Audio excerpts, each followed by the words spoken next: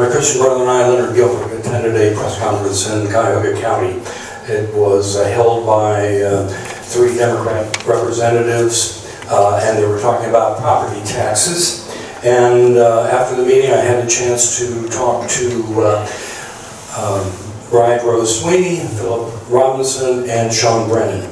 And they are willing to work with the growing group of people in the state of Ohio that are vehemently opposed to this massive tax increase with property taxes. So I will be working with the Democrats, and unfortunately, when I reach out to the Republicans to ask them for their assistance, the message that I get from the Republicans, and I quote, "If citizens cannot afford to live in their house, they should sell it."